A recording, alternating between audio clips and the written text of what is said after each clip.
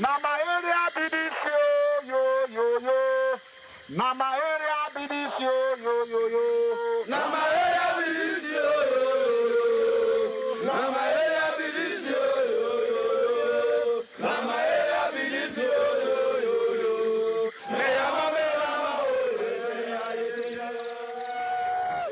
These men are the pirates of the 20th century.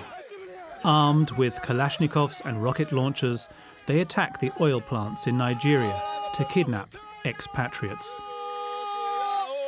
Their leader is John Togo, the most wanted man in the country.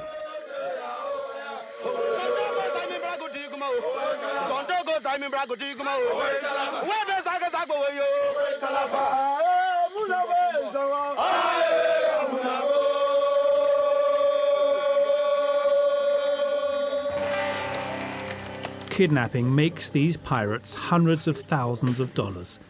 They attack the oil companies, who they accuse of plundering the wealth of their country without paying anything back to the people. What do you target? My target is fuel stations, pipelines, the jackets, NNPC, Shell, IG, Chevron. They are my targets. Why? Why? Because they are the people setting the commotion in Niger Delta. Why do you say that? They are not sincere. They don't give what belongs to us. They collaborated with our evil leaders. So you're ready to die for your cause? God has sent me to justify the people of Niger Delta. Therefore, I will not die. I will live. I'll rejoice with them. Yes. Praise the Lord. Hallelujah. These are the last images of John Togo. 10 days after we left, the rebel leader and a dozen of his men were killed in an army attack. His death didn't end piracy in Nigeria. On the contrary, it has exploded since then. A dozen ultra-violent pirate gangs spread terror in the Niger Delta. Using powerful speedboats, they storm oil platforms throughout the region, kidnapping and ransoming. How much do you think you could get if you would kidnap me? From you? At least 50 million naira. These pirates are the nightmare of the oil industry, causing them to lose dozens of millions of dollars each month.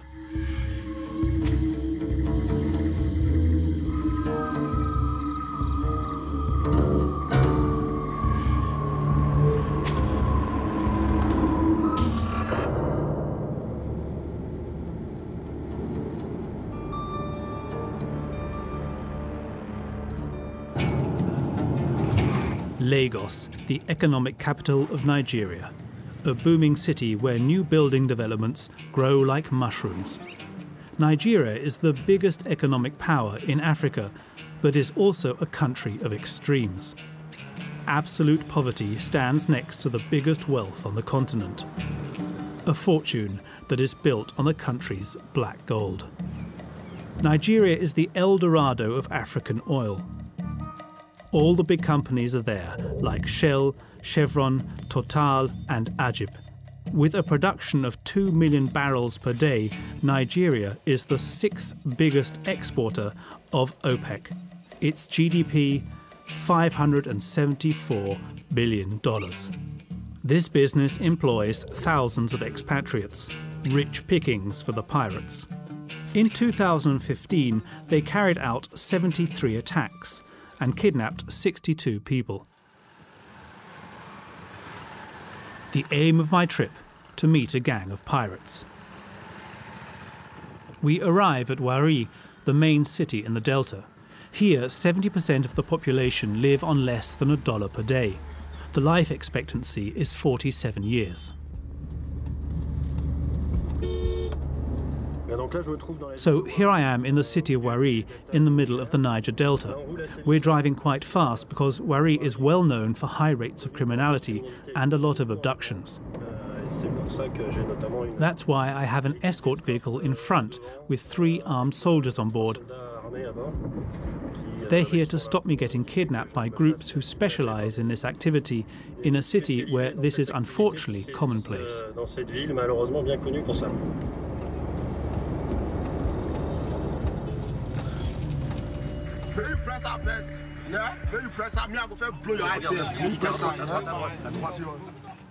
In the center, the armed men who accompanied me get out of the vehicle. They chase off curious passers-by with their whips. Once we found a safe spot, I call my contact, a former guerrilla. He's my go-between with the pirates. After months of dealings, a group agrees to meet me, but there's no chance of going with my escort.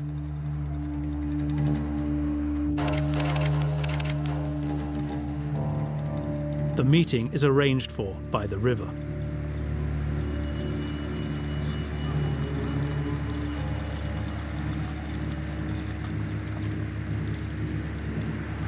I need to go with these men to meet the gang. They warn me that the army mustn't see me in pirate territory. What can be the reaction of the army if they see me with a camera here on the river? Ah, big problem. Very, very big problem. What can they do to me? You might get arrested. They might arrest you, put you in somewhere.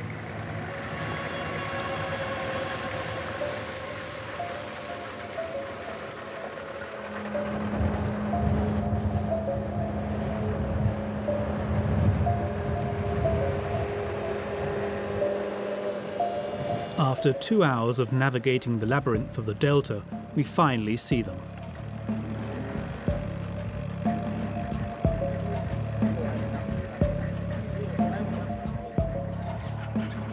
A dozen men armed with machine guns. This group of pirates not only takes hostages, they take whole boats.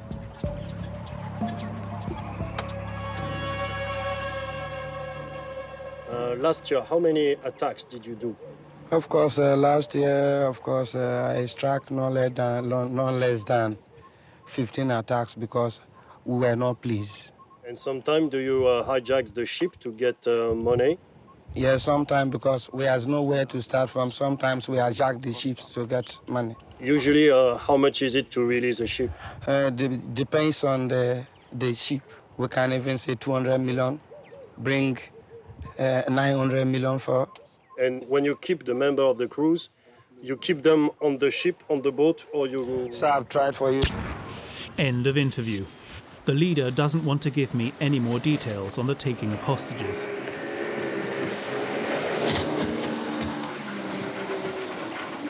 The pirates are unpredictable. It takes several weeks before another gang will let me talk to them. They are also heavily armed. They travel on high-speed boats, which allows them to escape the army and to rush at the oil rigs they attack. Their leader is renowned for his violence. He's aggressive and points his gun at me, refusing an interview at the last minute. The pirate doesn't trust us and disappears into the mangrove with his men.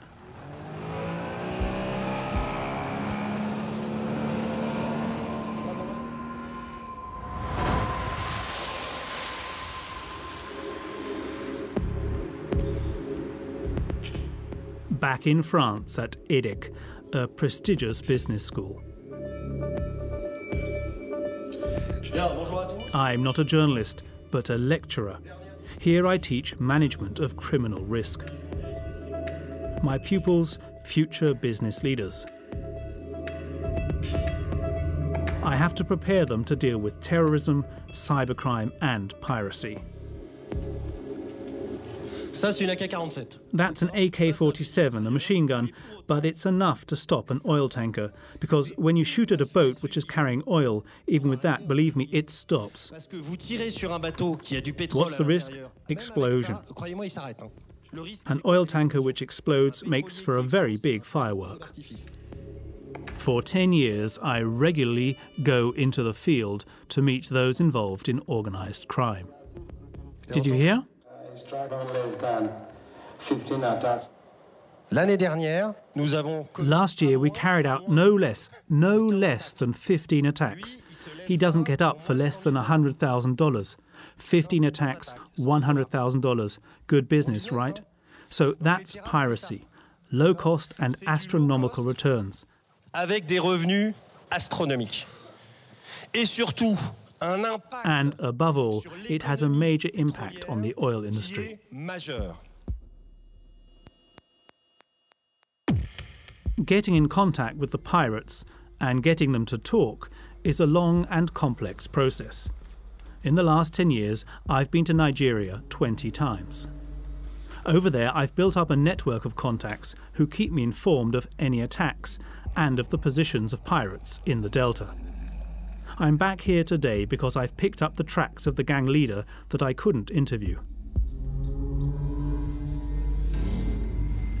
I decide to try my luck again. Okay, I'm going into the Delta in a speedboat to meet the leader of the group of pirates that I saw a few months ago who apparently will talk to me. So I'm going to try and see if it happens. The problems could come from army patrols, the JTF, which are incessant at the moment, especially in the area he's in. We're going to try not to get stopped, which hopefully is possible.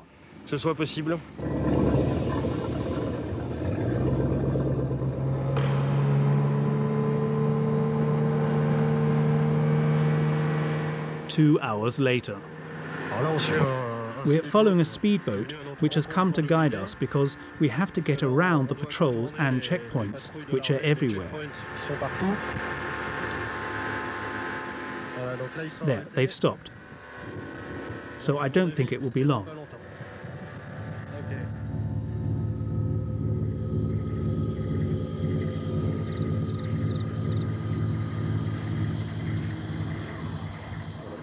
We arrive at the camp.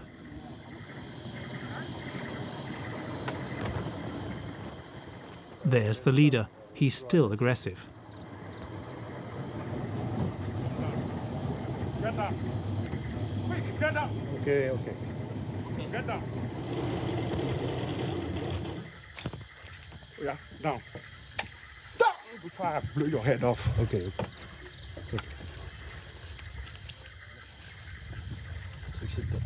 Careful not to fall.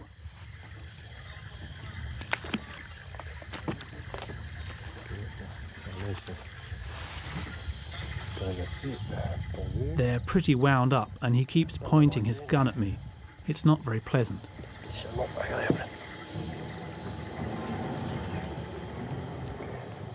It's okay. Apparently I can go. Move. Ahead. Move. Okay.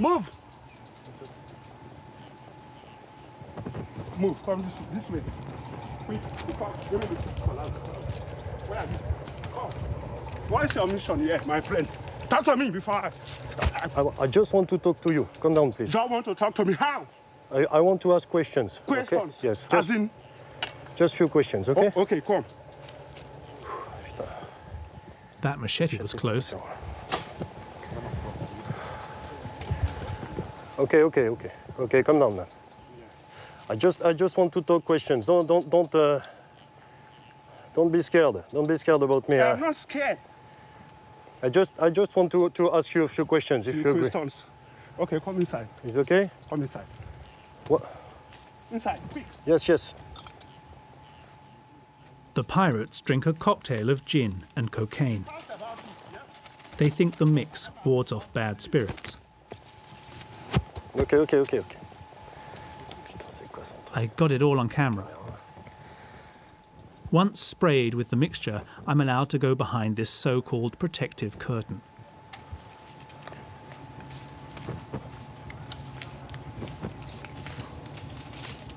Can I sit? Oh, sit. Just sit there. You want to sit face to face with me? Yes. Okay, sit there, sit. Can you tell me who you are? This is Black Devil, alias Akru, Omega 5. How many guys do you have with you? I have 45 men on the ground. They are not all with you this time? No. I sent some for operation. Which operation? Operation for any expatriate kidnapping at the sea. Okay. How does it work when you do an attack? I use normal speedboat. This like 200, 2 speedboats. Attack, and we come to our camp. How many guys do you have aboard the speedboat when you do attack? 7 per boat, plus the driver, 7 men. How do you choose your targets when you do an attack? My target, it depends on the kind of security over the ship. Do you know before if there is security aboard your target or not? Before you get there, the security men, they will open fire on you. Okay. Yeah, before you come closer, they open fire. It happens often that they open fire? Yes. And so what do you do? When they open fire, me too, I ask my boys to open fire. So sometimes you have casualties? Yes. How many men did you lose so far? Just 1 man. For the past 5-6 years I have operated, I just lost 1 man. Okay. And so sometimes you kill soldiers? Yeah, sure. How many people belonging to the security did you kill? The soldiers I killed are accountable. Maybe 20 men are on the boat. Maybe I kill 3, kill 5, I take their guns. That is the part of my job. So once you have opened the fire, you go on board? I seize fire and I climb. You climb? Yes. Go straight to the engine room and the captain. The captain? I will ask the captain to come down. How much do you have on board? Oh. I have 1 million, I have 3 million. Okay, give me. If you don't want to release the money, sorry for you, you go to hell. Blow off your head. Do you target specific nationalities? Yes. Like those Indians, we don't go for Indians because they are very cheap people. Like the Filipinos, no, very cheap. We target people like you. I know if I kidnap you, I will get much money for myself. How much do you think you could get if you would kidnap me? From you? At least 50 million naira. Which are the most bankable hostages you target? Americans and French. How is the ransom paid? How do you get the cash? I will direct you where to drop them. I don't use bank, just straight. Okay, take the money to so point. My men are there to collect the money. Don't go with army. Don't contact the police. If you do, we are watching you. If you make any move, we kill your man, yeah. Okay, what do you do with this money? The money I used to buy ammunition and speedboats and the rest to take care of our families. Because we don't have job, that is why we are doing this dirty job. You come to exploit here and you don't want to employ we. That is why, that is the major reason why we are doing this. You don't want to employ us and you are exploiting from us. You have children? I have 5 children. 2 are in the university. And I don't have a job. How do I train them? How do I feed them? How do I pay my house rent? Anybody, any expatriate companies are coming to operate here. If you don't settle with us, you won't operate. I swear to God, the black devils are always standby. Are you okay? It's okay.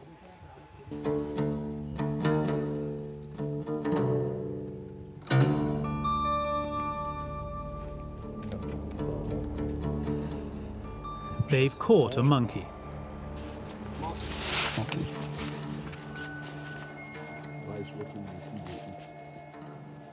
That's their kitchen, apparently.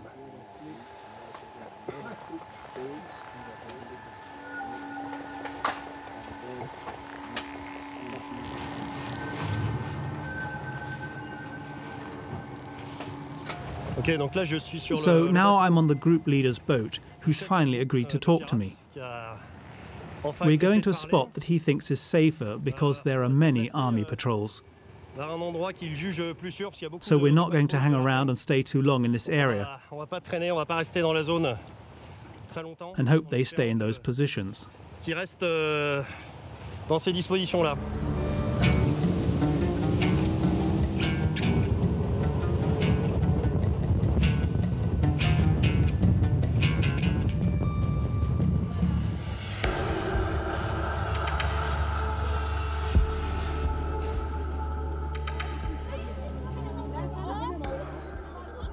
The pirates come from little villages in the Delta, communities like these.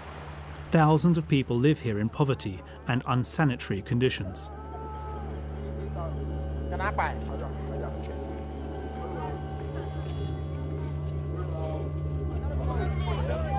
No toilet, no chain, no water. Then we are feeling hungry.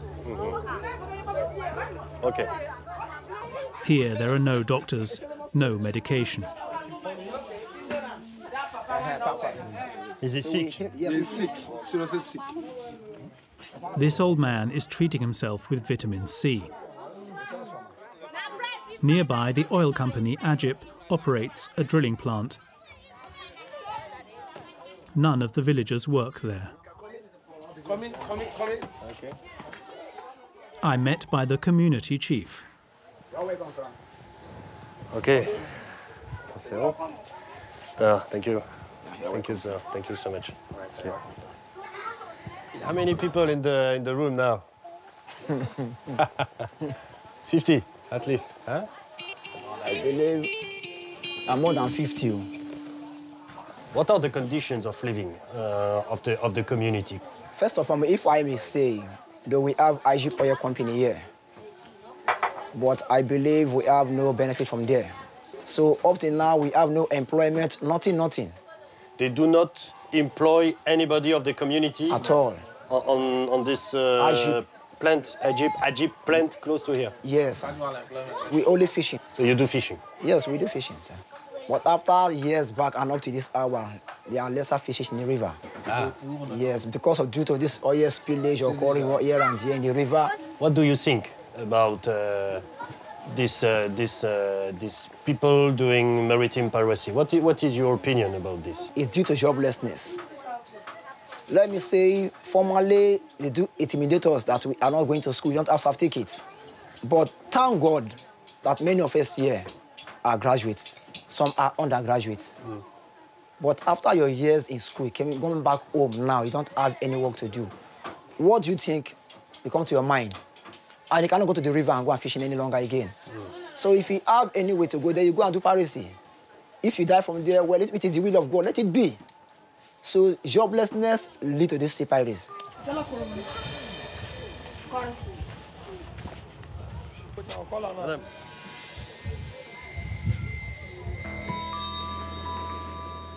In Nigeria, expatriates live under constant threat from pirates. Oil companies have to invest massively in security to protect them. Exceptionally, I'm allowed to film the security measures in place on an oil platform.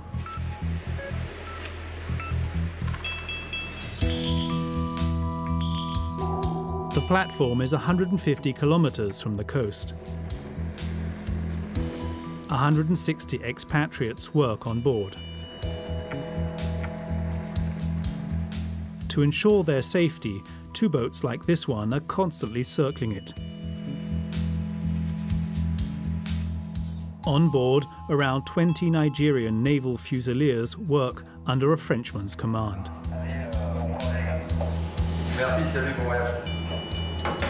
Julien is a former commando in the Special Forces. He has to remain anonymous. We're out at sea and the risk of attacks is very present. C'est réel, on ne peut plus réel. Toutes les semaines, on reçoit des rapports et on entend les alarmes claquer à raison de 2 à 3 attaques par semaine. C'est du réel. La question, c'est pas si il va y avoir une attaque. La question, c'est quand il va y avoir une attaque.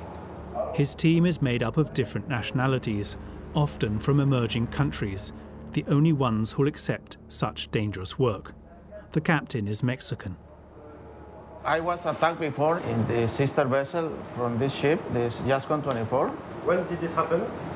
23 of January this year. One of the Navy was died.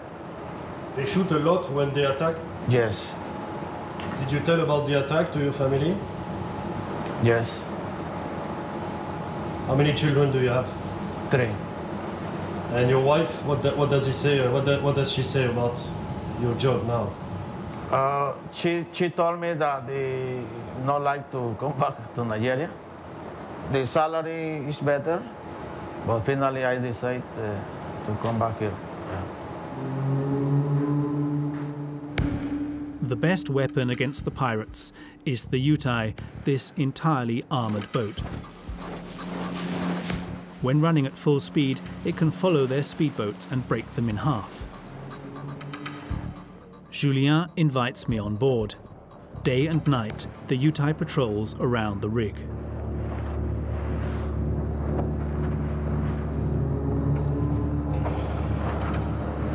What caliber of weapon can the armour on this boat withstand? Alors, le type Kalachnikov sans problème. Maintenant, il peut prendre quelques pruneaux de 12-7, donc mitrailleuse lourde. Du moment où il y a contact, c'est sans pitié. Donc ça sera ouverture du feu maximum et ça sera... Oui, il y aura du bilan, ça c'est sûr, systématiquement. Results means deaths. The pirates mostly attack at night, so this is the most critical time. La nuit, on ferme tout, le bateau est hermétique.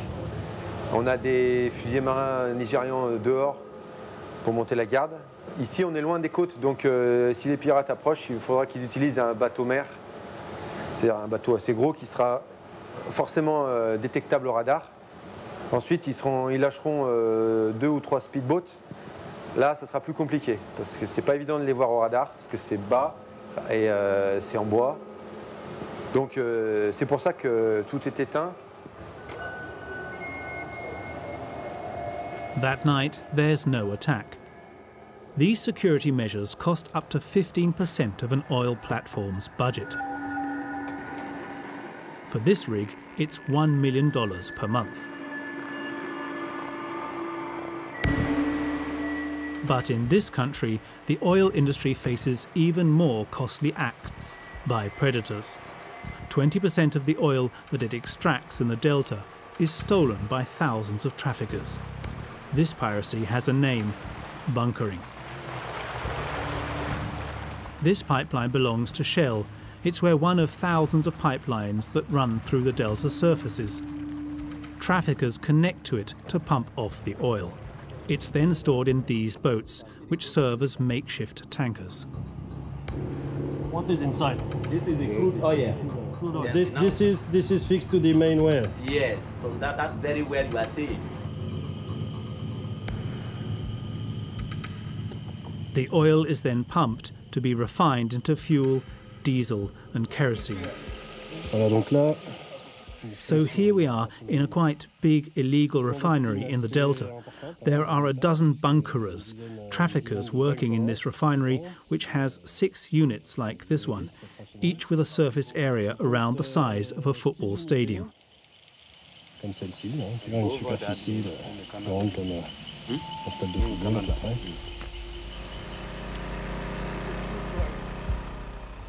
The vapours from the burning oil are unbearable. I have trouble breathing. This man is going to explain how he makes diesel from the crude oil stolen from the pipelines.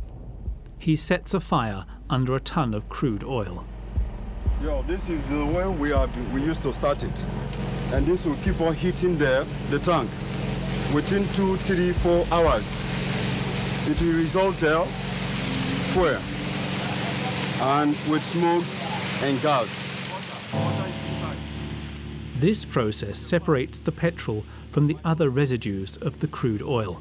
It evaporates and travels through this tank of cold water, then through several meters of pipes to retake its liquid form. At the other end, diesel flows.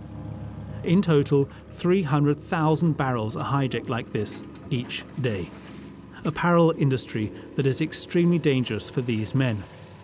With their feet in petrol and clothing that is soaked with flammable vapours, they are frequently victims of explosions. A few weeks later, one of these workers died.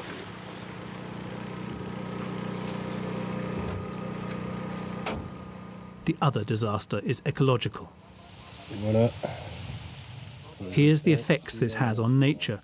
You get the feeling that these trees have been burned, but in fact not at all. It's the oil vapours that kill them. And of course, all this runs into the river. And there are refineries like this one along several kilometers of the river.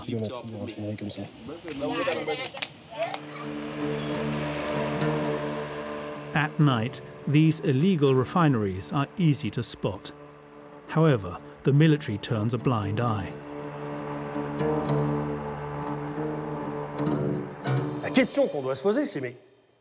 The question we have to ask is, how is it possible that these groups can travel to sea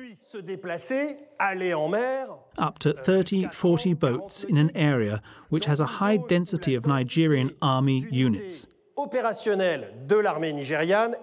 The answer is simple: corruption.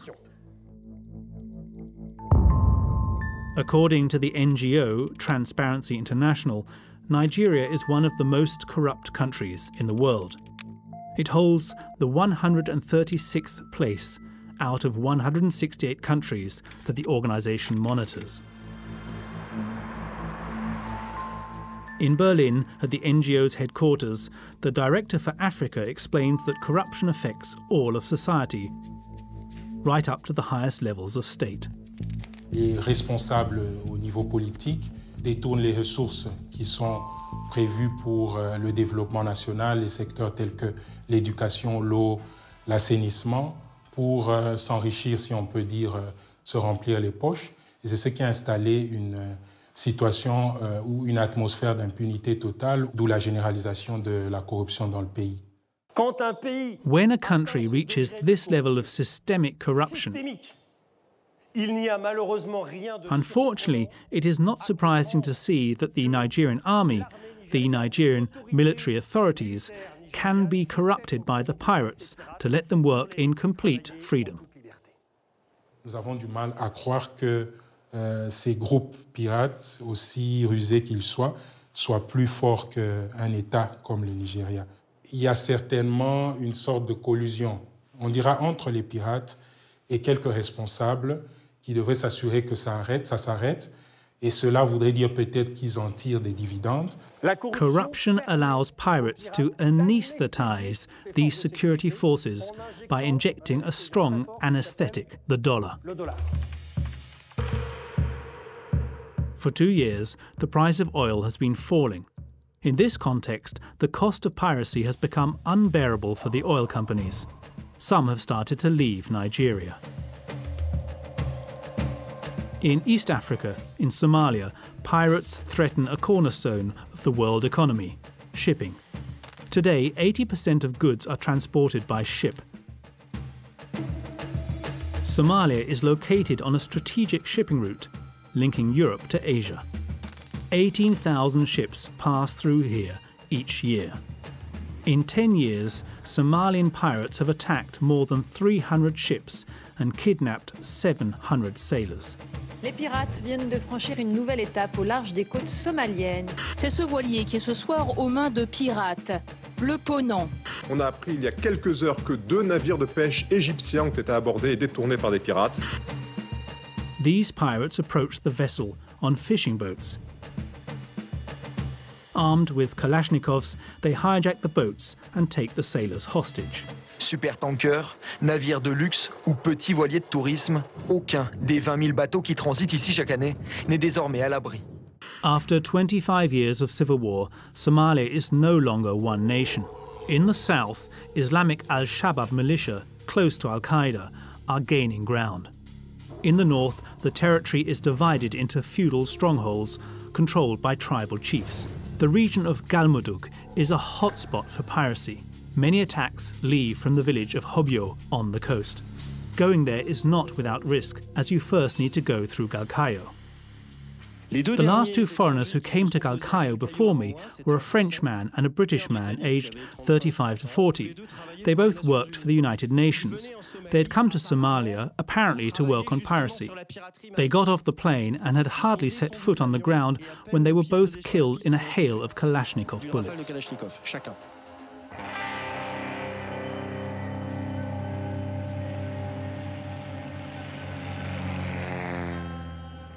After 3 years of negotiations with local authorities, I arrive in Galkayo. It's impossible to come here without being invited. On the tarmac, I am met by the vice governor of the region. For my protection, he has deployed a militia of 38 men armed with Kalashnikovs and heavy artillery. In this region, a Westerner can be kidnapped or killed in just a few minutes. My convoy heads towards the Somalian coast. The road is long and dangerous. The journey will take 8 hours.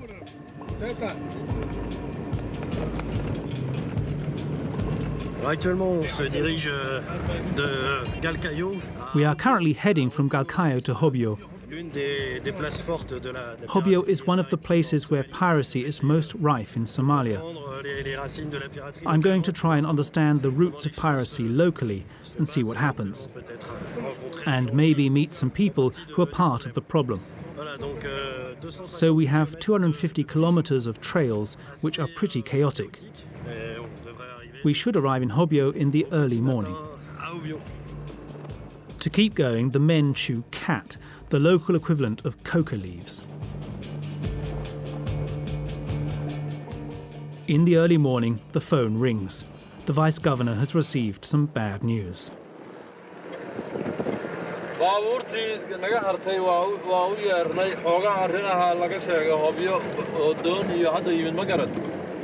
laakiin waxaan rabnaa intaysan nimanku si fiican meesha u degin inaa wax sii indhaindhaysaan haddii ay ayagii yihiin qolada burcad ay hadday yihiin wax kaleba bal sii indhaindhaaya horta xaaladda hadda nimanka gudaha ana ciidanka gudaha waan iri eega ciidankii mariniska ayuu ogsiiday We've reached Hobyo pretty quickly because the group I'm with has received information that there's a boat heading to Hobyo at the moment. It may be a boat that has just been hijacked and is being taken to the Hobyo coast. What do you suspect? It can be anything. It can be a broken boat or it can be a hijacked boat. Okay. My convoy speeds up to reach Hobyo as quickly as possible. We arrive at the top of the village. From here, we can see what is happening on the coast. A cargo ship has stopped 300 meters from the beach. It's an Iranian boat. It has been attacked and brought to the shore in the night. I see jeeps with armed men, without a doubt the pirates. At the same moment, a fishing boat heads towards the cargo. 10 minutes later, it comes back to shore. Hostages are surely on board. The vice governor sends his men onto the beach.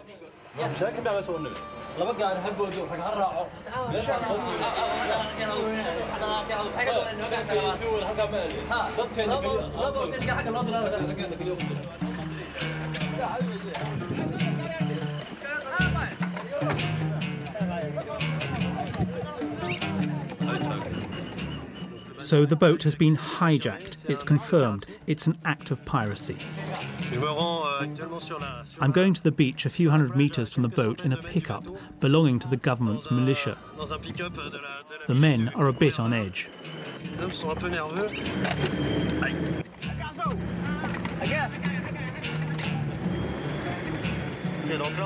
Okay, so we're going into the village of Hobyo. It looks pretty quiet. There are children in the streets, but 200 meters away there's an act of piracy happening now. So we arrive on the beach and the boat's on the left.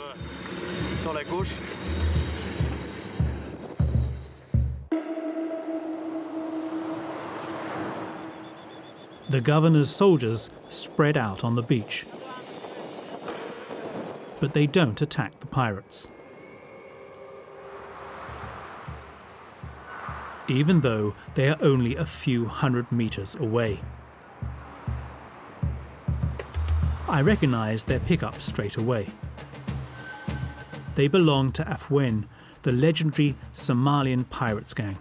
It's him who in 2008 captured the Cyrus Star, the biggest oil tanker in the world, as well as the Faina, a Ukrainian cargo ship transporting Russian tanks and tons of Kalashnikovs. In 2013, Afwen officially announced he was retiring. I see that his men carried on the business. Against all expectations, the pirates' pickups leave peacefully with the hostages without being stopped by the governor's men. Instead, the soldiers stop the local fishermen, the pirates' foot soldiers. They come to transport the hostages. In their boat, a grapple hook, an essential tool for boarding a ship. Initially, these fishermen say they are victims of the pirates. How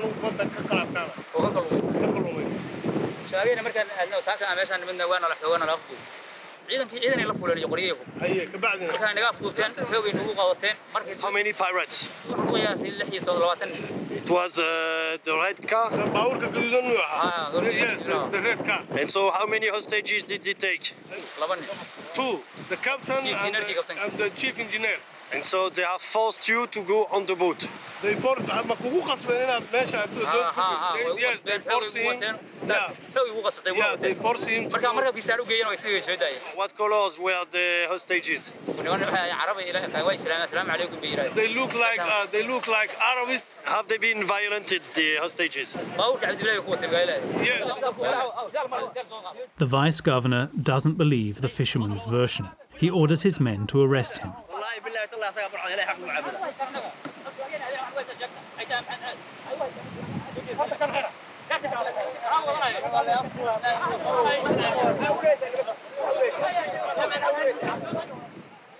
The fisherman isn't afraid of the soldiers.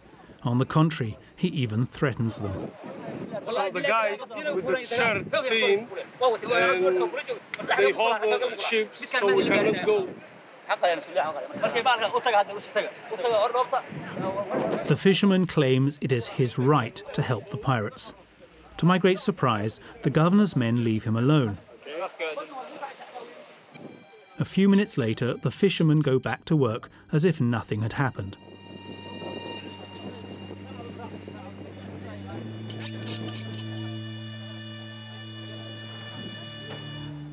The same afternoon, the governor summons the leader of the pirates, the man behind the taking of hostages, to his house. Here he is. It's not a time for confrontation, but for discussion. From the start, the pirate claims his gang has the power on the Hobyo beach.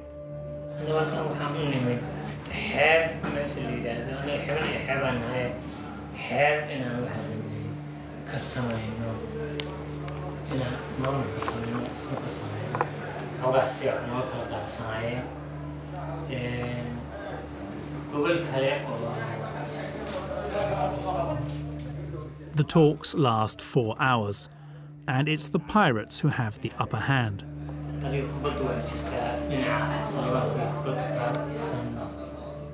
Finally, the man behind the kidnapping leaves without being worried. This scene explains everything about Somalian piracy. The authorities have no power on the pirates' territories.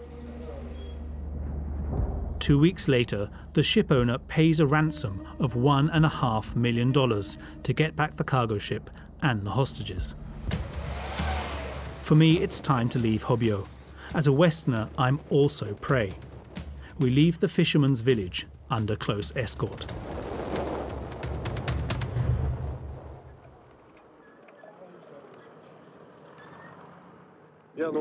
So here we are on the trail between Hobyo and Galkayo, returning to Galkayo a bit earlier than planned. We left Hobyo this morning in a bit of a rush because I'd been seen by the pirates and their leader. So it was unwise as a foreigner, especially French, to stay in Hobyo. In Somalia, hostages can remain imprisoned for years. The next day, at Galkayo Airport, I'm witness to a rare event, the release of hostages.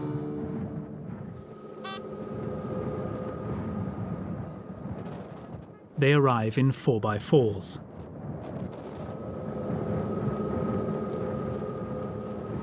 "11 sailors, the crew of a Malaysian cargo ship which had been hijacked by pirates a few years ago. Can you explain what happened to you, please? 26 November 2010, our ship caught by the Somalian pirates in the Indian Ocean. Their demands was 20 million. After that, they threatened the owner.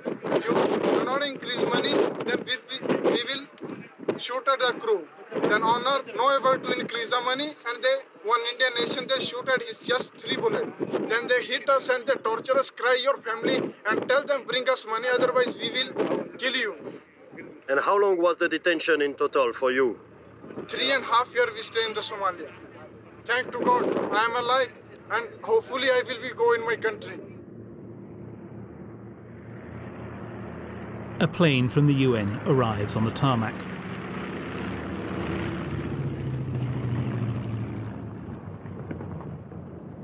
Two envoys from the organisation have come to take the hostages home. Usually it is the shipping company or insurers who pay the ransom, but as they didn't want to, the United Nations took care of it.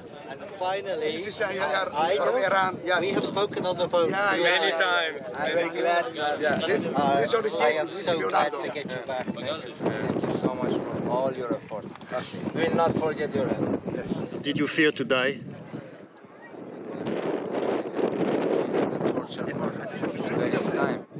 How did they torture you? What did they do to you to torture you? They tie my hands, they hit.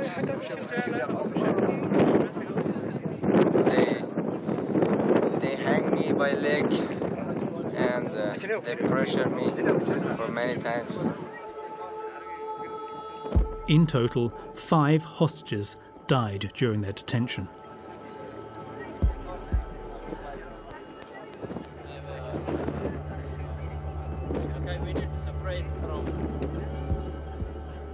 The day isn't over. Exceptionally, I witness another hostage release a few hours later.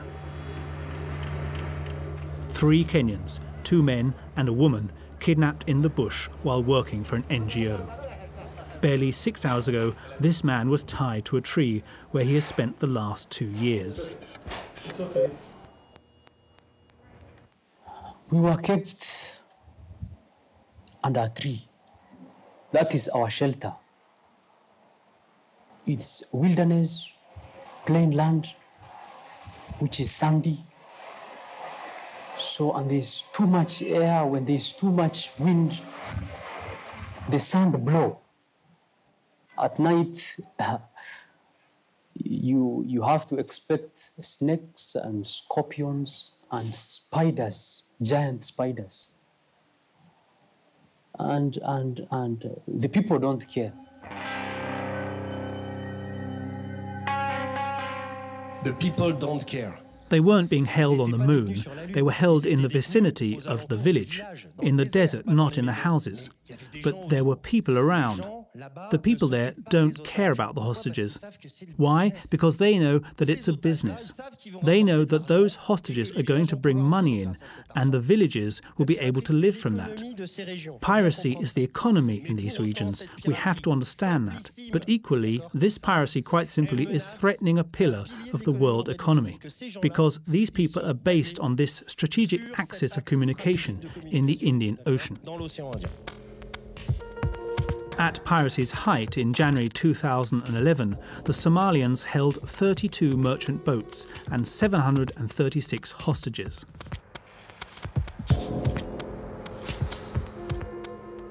For the ship owners, the financial consequences of these kidnappings are disastrous. In Paris, I meet with the director of the organisation representing French shipping. Bonjour, bienvenue chez Armateur de France. Merci beaucoup. L'impact purement financier de la piraterie a été chiffré à travers tout l'épisode somalien. Et en 2012, on estimait à peu près 6 milliards d'euros le coût total de la piraterie sur le transport maritime international.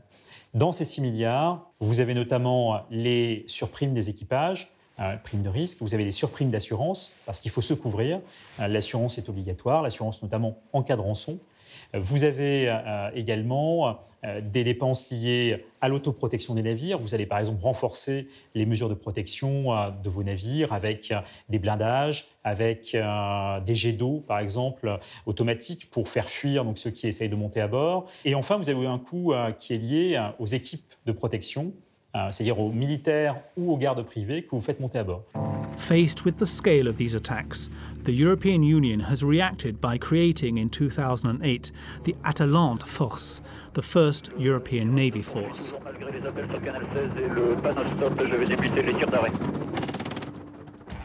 Warships, planes and helicopters patrol an area that is 1.5 times the size of Europe.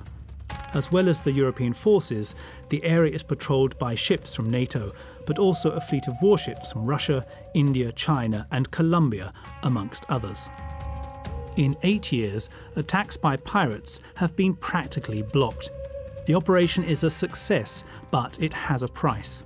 $300 million per year for the European taxpayer, a necessary expenditure for as long as the problem cannot be resolved at source. Les causes de la piraterie sont, elles, toujours là. L'État somalien est toujours absent, il est toujours failli. Vous n'avez pas de police, de forces armées et encore moins de forces navales dans les eaux somaliennes.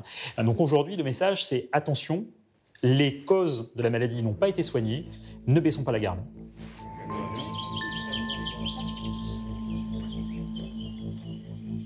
Donc on peut penser qu'à l'origine de tout, So when we talk about piracy, we can think that at its origins there are the economic motivation of the pirates to earn money. And this economic motivation can only be satisfied when certain political conditions come together: corruption, weakness of the state. Faiblesse de l'État. In a world where lawless areas are increasing and the power of states is decreasing, piracy has a future. Already there are attacks in South America and especially in Asia, where 161 acts of piracy were committed in 2015. So it's there I'll need to go to follow the dangerous evolution of this criminal business.